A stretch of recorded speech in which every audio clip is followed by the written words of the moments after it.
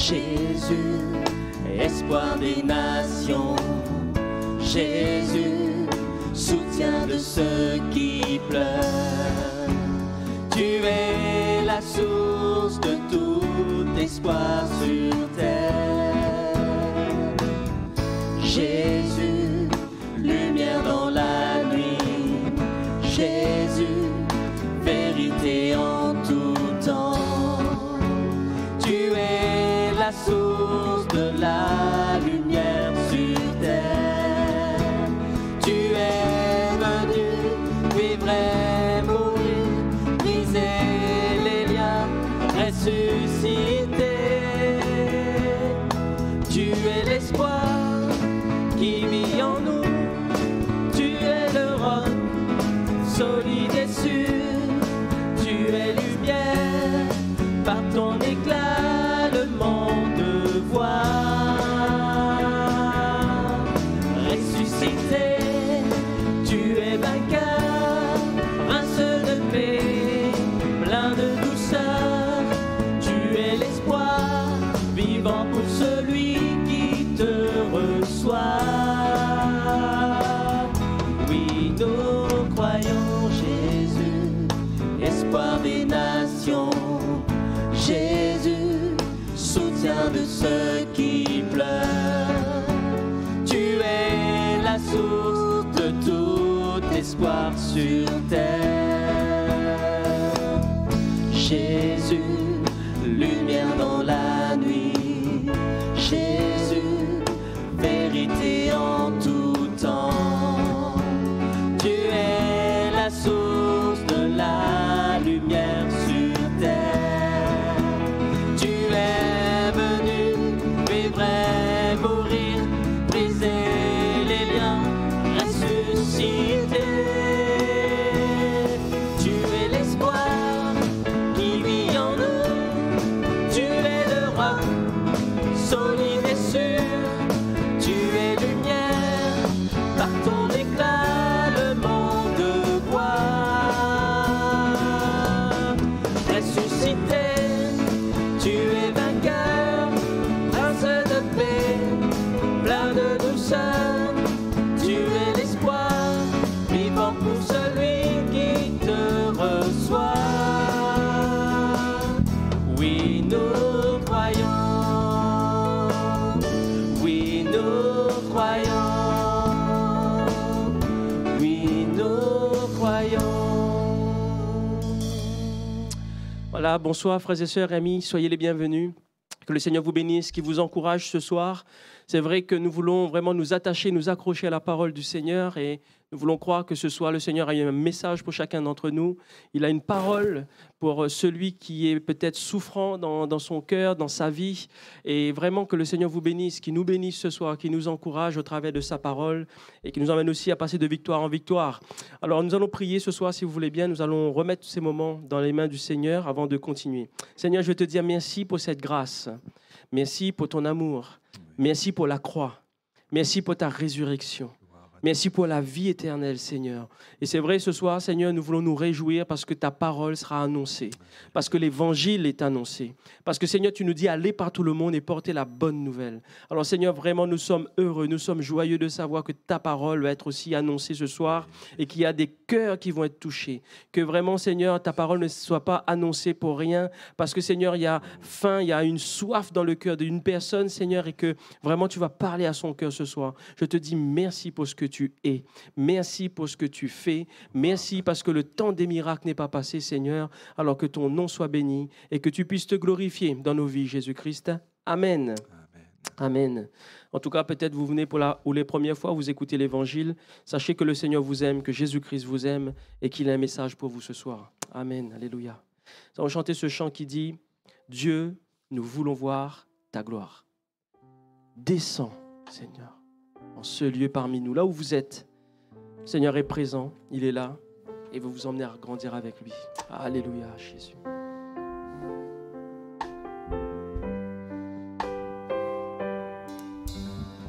Dieu, nous voulons voir ta gloire. Descends en ce lieu parmi nous.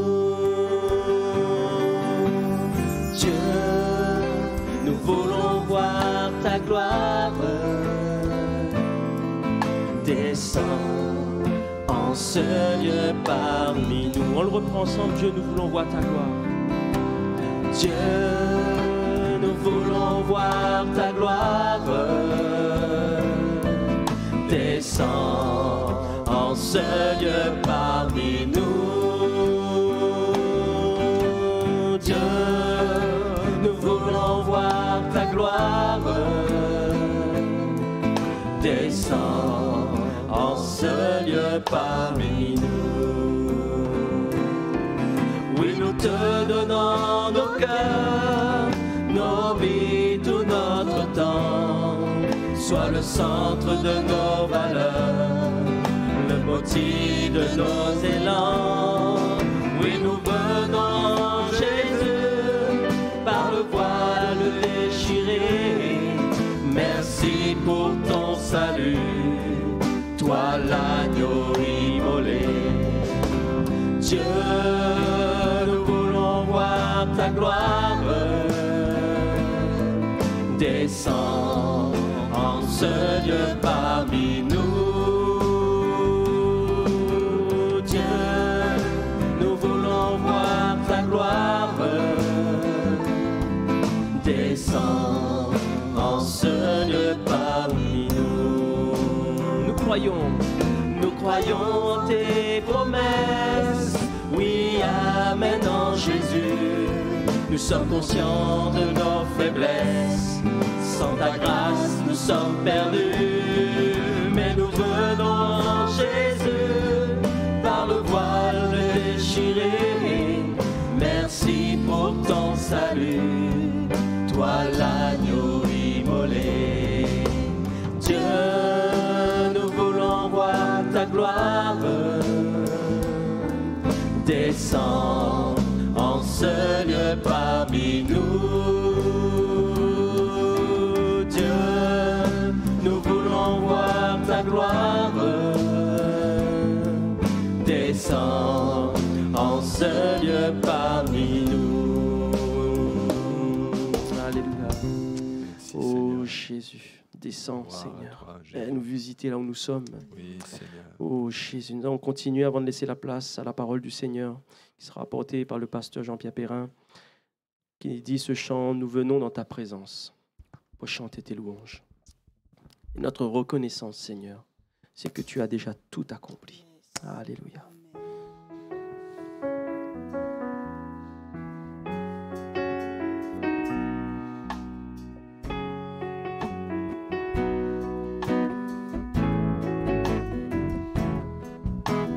Nous venons dans ta présence pour chanter tes louanges et notre reconnaissance de ce que tu as accompli. Tu nous as donné ta vie, ton amour et ta joie, et la louange envahit nos cœurs passionnés de toi. Tu es le Créateur puissant, l'agneau ressuscité. Toi seul as pu triompher de la mort et du péché.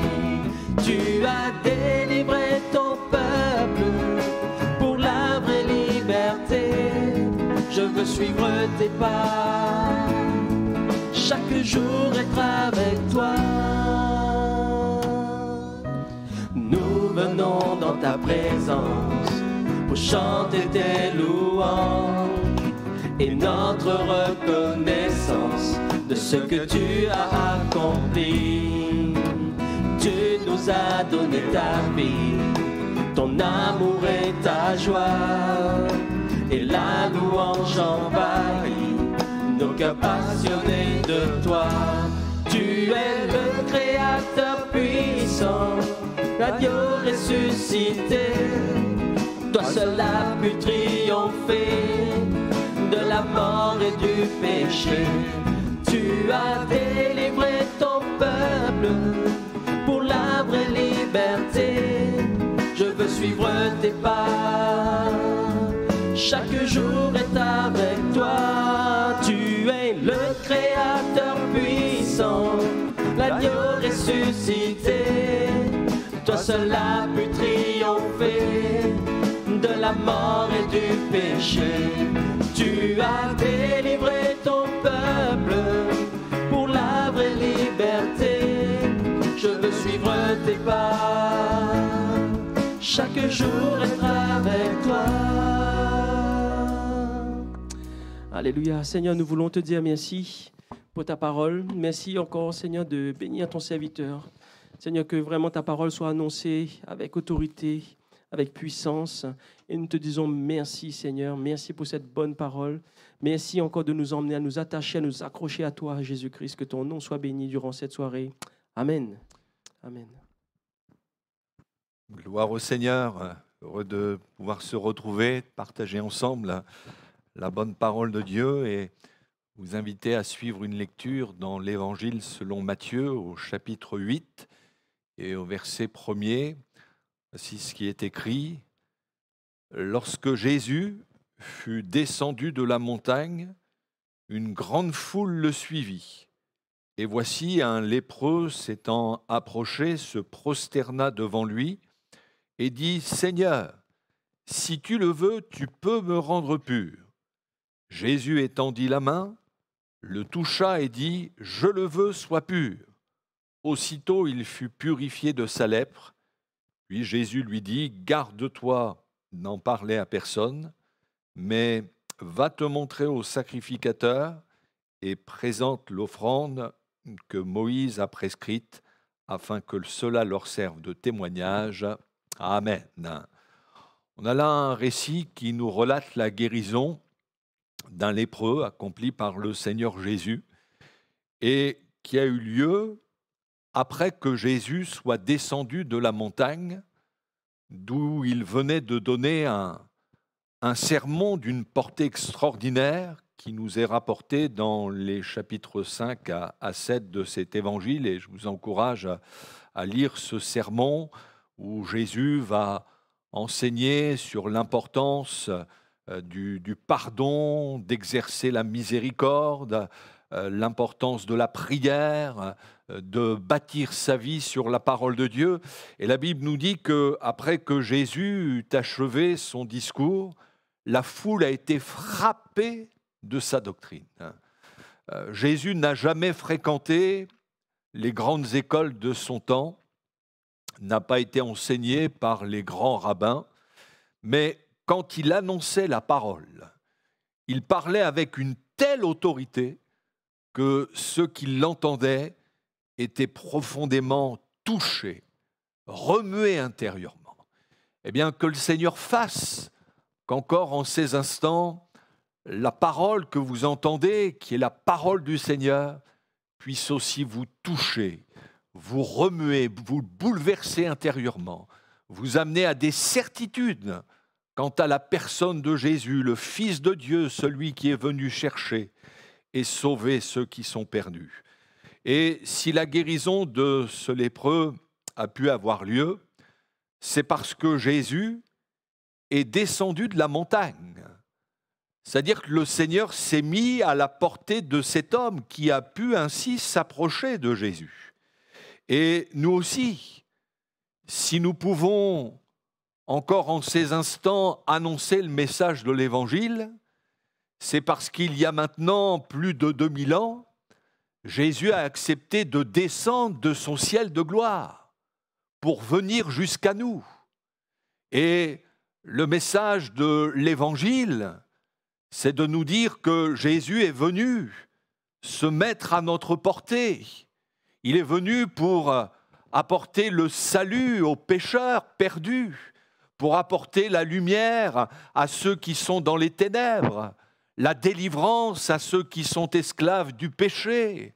Il est venu pour apporter l'espérance à ceux qui sont désespérés, la paix à ceux qui sont dans la crainte, dans l'angoisse, la guérison pour ceux et celles qui sont malades.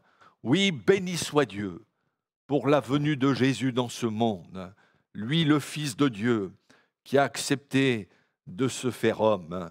Vous savez, si Jésus était indifférent à nos problèmes, à nos difficultés, il lui aurait été plus facile de rester dans son ciel de gloire, à continuer à recevoir la louange de myriades d'anges, plutôt que de venir dans ce monde et de finir par être méprisé, rejeté et cloué sur une croix comme il l'a été. Mais c'est par amour pour notre humanité. C'est par amour pour vous, pour chacun d'entre nous, que Jésus est descendu de son ciel et qu'il est venu jusqu'à nous. De même qu'il est descendu de cette montagne pour se mettre à la portée de ce lépreux, eh bien oui, il se met à votre portée. Il vient vers vous. Vous savez, il y a une grande différence entre la religion et l'évangile. La religion représente tous les efforts, toutes les bonnes œuvres que les êtres humains essayent d'accomplir pour parvenir jusqu'au ciel de Dieu. Seulement, la religion nous laisse souvent dans l'incertitude parce qu'on ne sait jamais si on en a fait assez pour obtenir la faveur de Dieu. Alors que l'Évangile, c'est tout différent. C'est Dieu qui vient vers nous en son Fils Jésus-Christ. Il y a cette prière que l'on trouve dans le livre du prophète Ésaïe au chapitre 64, le prophète qui va dire « Oh, si tu déchirais les cieux et si tu descendais ». Eh bien, cette prière, Dieu l'a exaucée en Jésus-Christ. En effet, il a déchiré les cieux et il est descendu jusqu'à nous pour nous apporter sa grâce, son salut. C'est vrai que la religion nous donne souvent l'image d'un Dieu qui semble inaccessible, lointain. Mais quand on lit l'Évangile, qu'on voit Jésus qui est l'image du Dieu invisible, on a une toute autre image. Jésus, lui, ce n'est pas l'homme inabordable, n'était pas entouré de gardes du corps, quelqu'un d'inaccessible, mais bien au contraire. N'importe qui, à n'importe quel moment, pouvait venir vers Jésus. On pouvait même toucher Jésus. Les évangiles nous disent que la foule cherchait à le toucher parce qu'une force sortait de lui et les guérissait tous. Il y a une telle puissance dans la personne de Jésus que ceux qui par la foi touchaient le Seigneur, eh bien, étaient instantanément guéris. C'est ça le Christ des évangiles, non pas un sauveur lointain, mais au contraire, qui vient vers nous. Et là où vous êtes, le Seigneur est près de vous, par son esprit. Il veut se révéler à votre vie. Il désire vous toucher. Et vous pouvez vous aussi le toucher par la foi. Comme le dit un vieux cantique, Jésus est toujours le même. Touchez-le maintenant. Vie, pardon et guérison. Il donne à son enfant. Oui, vous aussi par la foi, vous pouvez toucher Jésus et recevoir la grâce, le secours, la force dont vous avez besoin. Et remarquez que si Jésus, dans ce récit, est descendu de la montagne pour se mettre à la portée de ce lépreux, on voit qu'il y a eu ensuite une démarche personnelle de la part de cet homme. La Bible nous dit qu'il s'est approché et qu'il s'est prosterné devant Jésus. Voyez-vous, dans le salut, il y a la part de Dieu qui est la plus grande, mais il y a aussi celle de l'être humain. Oui, Jésus est descendu dans ce monde. Il a donné sa vie pour nous sur la croix. Il nous offre un salut, un pardon parfait. Seulement, il y a une part qu'il ne fera pas à notre place. C'est à nous qu'il appartient de venir à lui, dans un acte de foi, de nous repentir, de lui donner notre vie. La Bible nous dit « Approchez-vous de Dieu et il s'approchera de vous ». Il y a une démarche personnelle à faire envers Jésus que personne ne peut faire à notre place. Et tant que nous ne la faisons pas, eh bien, nous nous privons de son salut, nous nous privons de sa grâce. Oui, c'est bien d'écouter le message de l'Évangile, comme vous le faites en ces instants, ou plus encore de venir dans nos réunions. Mais si on ne va pas plus loin, on reste néanmoins perdu. Il faut faire une démarche personnelle vis-à-vis de Jésus, lui ouvrir notre cœur. Ce lépreux n'a pas attendu que Jésus vienne vers lui, mais il a fait le premier pas. Il y avait là même une grande foule qui suivait Jésus, mais il n'a pas non plus attendu que d'autres s'approchent de Jésus pour faire de même. Mais c'est tout seul qu'il est allé vers le Seigneur. Et voyez-vous, pour venir vers Jésus, il faut savoir aussi se démarquer. C'est vrai que c'est plus facile de faire comme tout le monde, de vivre comme la plupart des gens de ce monde, dans l'incrédulité ou l'indifférence à l'égard de Jésus, de sa parole, ou de se contenter d'une religion de forme qui ne coûte pas grand-chose. Mais Jésus attend de notre part une démarche courageuse, que nous ayons le courage de prendre position pour lui, d'avoir cette prise de position personnelle. N'attendez pas, ne comptez pas sur la réaction des autres pour vous ensuite faire une démarche vis-à-vis de Jésus. Mais quand bien même toute votre famille, quand bien même vos amis, votre entourage serait hostile à Jésus, eh bien vous, venez vers Jésus. Parce que ce ne sont pas les membres de nos familles, ni nos amis qui peuvent nous sauver. Il n'y en a qu'un qui peut nous sauver, c'est Jésus-Christ. C'est lui qui a donné sa vie sur la croix, et c'est pour cela qu'il faut faire une démarche personnelle. Et ce lépreux, s'il s'était approché de quelqu'un d'autre, on l'aurait repoussé, étant donné sa maladie contagieuse. On lui aurait dit aussitôt de s'éloigner. Ah, la lèpre, à cette époque, était une maladie incurable qui conduisait inévitablement à la mort, et souvent dans d'atroces souffrances. Et ceux qui en étaient atteints étaient considérés comme impurs par la loi de Moïse. Ils étaient bannis de la société, privés de relations avec leur famille. Ils devaient se tenir à l'écart des villes et quand ils apercevaient quelqu'un de loin, ils devaient crier « impur, impur ». Et voyez-vous, quand ce lépreux s'est approché de Jésus, il a transgressé la loi et il aurait pu même être lapidé pour cela. Mais cet homme savait à qui il avait affaire. Il savait qu'il y avait assez d'amour, de compassion dans le cœur de Jésus pour l'accueillir tel qu'il était. Et en effet, Jésus le dit, on trouve ces paroles dans l'Évangile selon Jean, au chapitre 6, verset 37, il dira « Tous ceux que le Père me donne viendront à moi, et je ne mettrai pas dehors celui qui vient à moi. » Vraiment, serrez cette parole comme une promesse.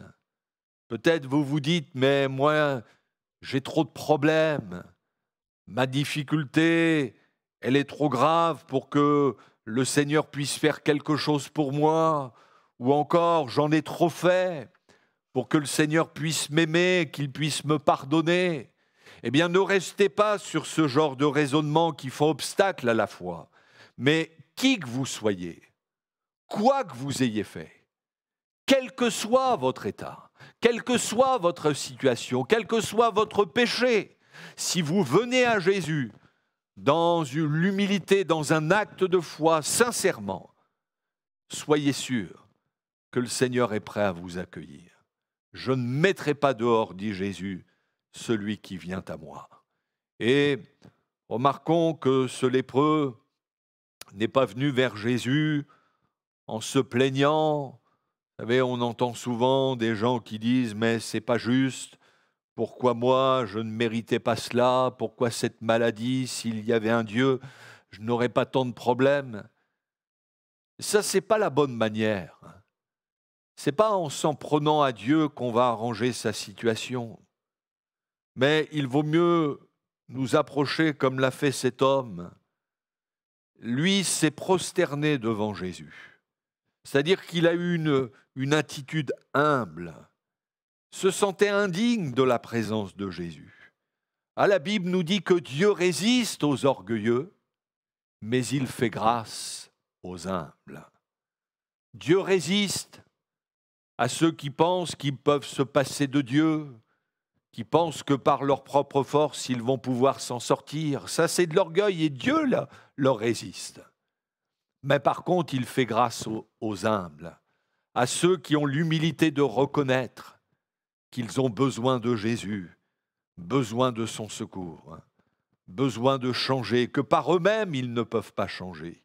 Et ce lépreux n'a pas eu besoin de réciter une prière apprise par cœur. Parce que des fois, il y a des gens qui nous disent « Mais moi, monsieur, je ne sais pas prier », parce qu'ils pensent que savoir prier, c'est avoir appris des prières par cœur. Eh bien non. D'ailleurs, la prière, ce n'est pas une récitation.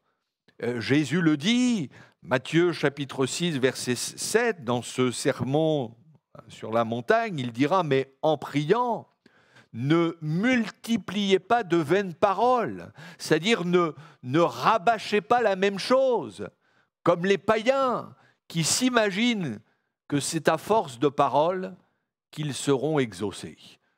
Plutôt que de compter sur le nombre de nos paroles, mieux vaut compter sur le Dieu qui exauce la prière.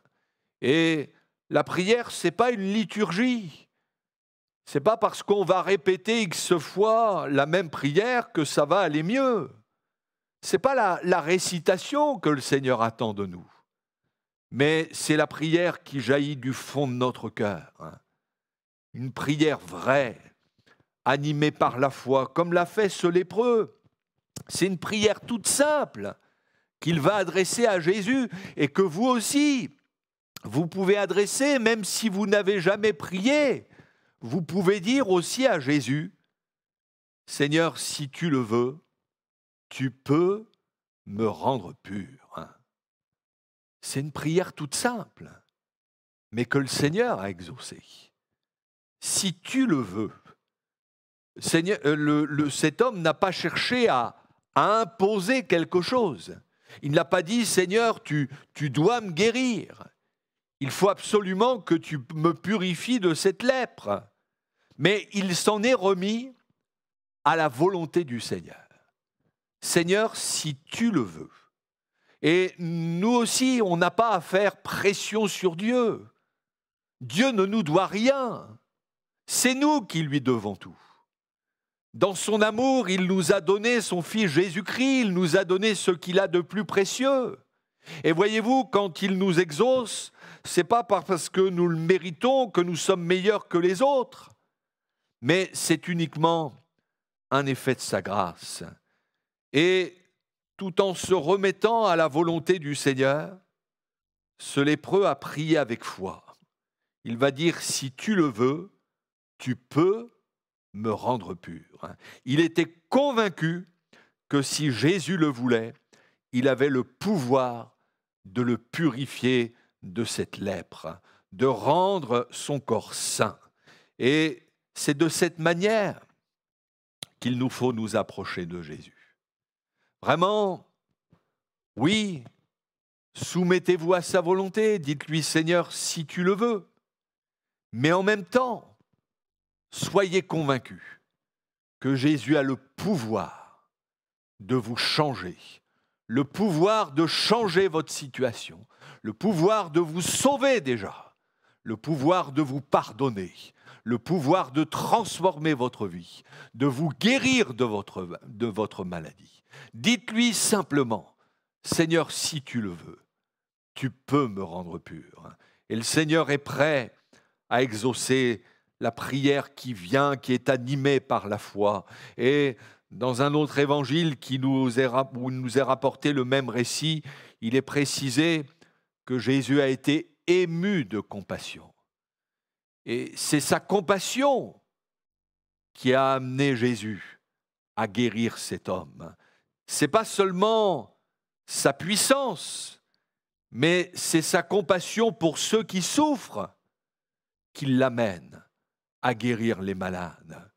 Et soyez convaincus que Jésus a compassion de votre situation. Il n'est pas indifférent. Il prend part à votre souffrance, comme si c'était la sienne.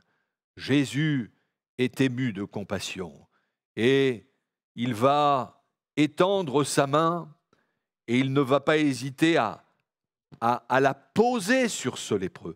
Pourtant, c'est une maladie contagieuse, mais Jésus ne craint pas la contagion. Il a tout pouvoir sur la maladie. Et il va dire à cet homme, je le veux, sois pur. Et aussitôt, la lèpre va le quitter. Oh, il n'y a pas eu besoin d'une mise en scène spectaculaire. Il a suffi simplement que Jésus dise « Je le veux, sois pur ». Eh bien, de la même manière, le Seigneur peut poser sa main sur vous pour vous purifier déjà de la lèpre spirituelle qu'est le péché, parce que dans la Bible, le péché est souvent symbolisé par la lèpre, ce péché qui souille, qui salit notre cœur, qui nous rend malheureux. Comme la lèpre, le péché nous ronge intérieurement, il tiraille notre conscience, il affecte notre relation avec les autres et plus encore, il nous prive de la présence de Dieu. La Bible nous dit que tous sont péchés et sont privés de la gloire de Dieu.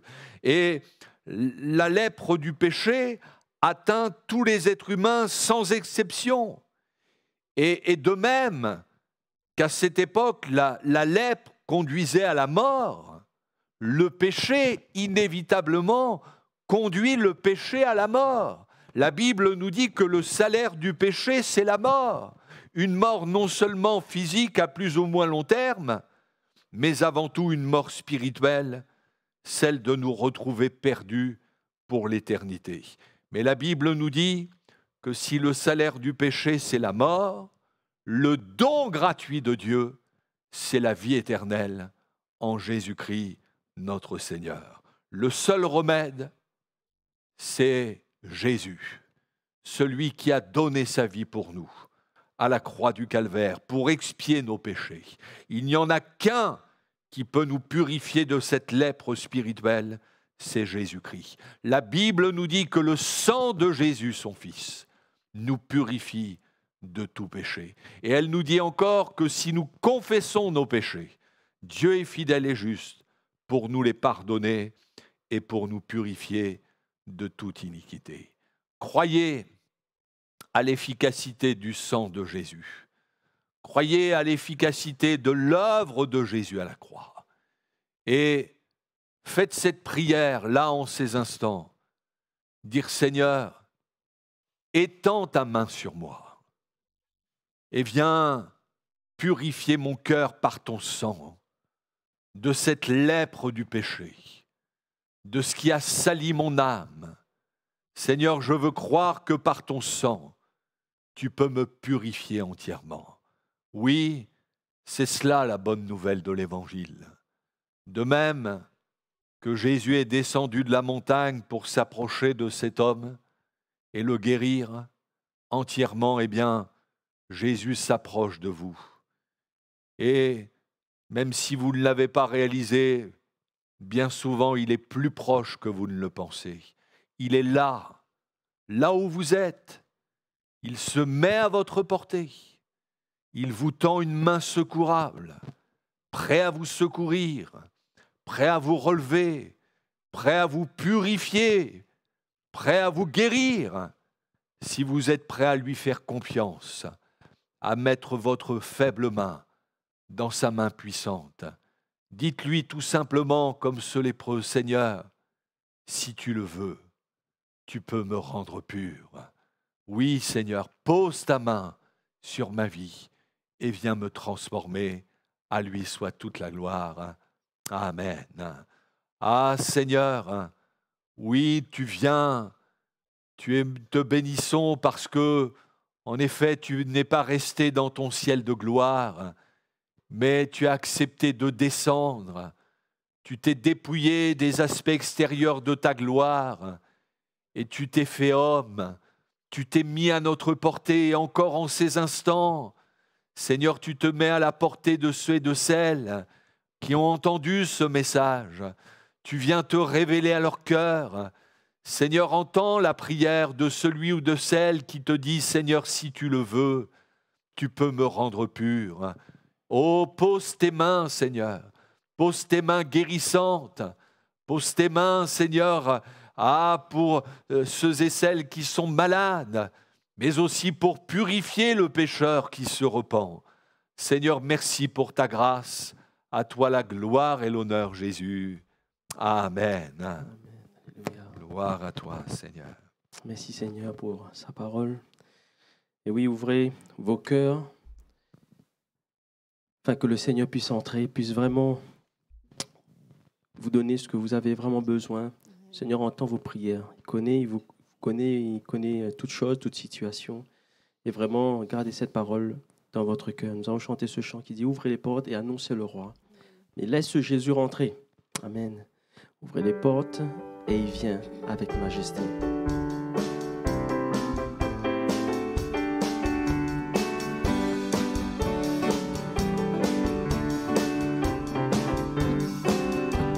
Ensemble. Ouvrez les portes, annoncez le roi et laissez Jésus entrer. Ouvrez les portes et ouvrez vos cœurs, il vient avec majesté. On reprend, ouvrez les portes. Ouvrez les portes, annoncez le roi et laissez Jésus entrer. Ouvrez les portes et ouvrez vos cœurs, il vient avec majesté. Ouvrez les portes à celui qui vient au nom du Seigneur. Ouvrez les portes à celui qui est le Dieu vainqueur. Ouvrez les portes, annoncez le roi et laissez Jésus entrer. Ouvrez les portes et ouvrez vos cœurs, il vient avec majesté. Ouvrez les portes à celui qui tient les clés de la vie. Ouvrez les portes et les pauvres seront affranchis. Ouvrez les portes, annoncez le roi et laissez Jésus entrer. Ouvrez les portes et ouvrez vos cœurs, il vient avec majesté. Ouvrez les portes à celui qui est le consolateur. Ouvrez les portes à celui qui veut sonder vos cœurs. Ouvrez les portes, annoncez le roi et laissez Jésus entrer. Ouvrez les portes et ouvrez vos cœurs, il vient avec majesté. Ouvrez les portes au Seigneur et dressez vos bannières. Aplanissez vos sentiers et enlevez les pierres. Ouvrez les portes, annoncez le roi et laissez Jésus entrer. Ouvrez les portes et ouvrez vos cœurs, il vient avec majesté. Amen. Que le Seigneur vous bénisse ce soir, qu'il vous garde. En tout cas, j'aimerais faire quelques annonces avant de nous séparer. Donc, demain après-midi, nous avons notre réunion d'évangélisation à 14h30 à rue Maréchal Joffre. Donc, venez, frères et sœurs, que nous puissions partager la parole du Seigneur ensemble. Vous avez des voisins, des amis, vous pouvez inviter cet après-midi, demain après-midi, pour pouvoir partager l'évangile ensemble. Donc, demain soir, nous avons notre réunion de prière à 19h à Georges Bernard. Donc, n'hésitez pas à venir, frères et sœurs, qu'on puisse prier ensemble. Nous avons aussi vendredi soir donc, une exhortation à 21h.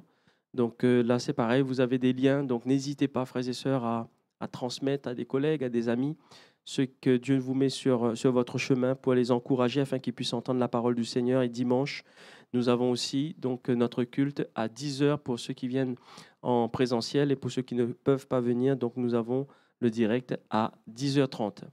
Voilà. Donc, par contre, dimanche, nous avons le jeûne et prière.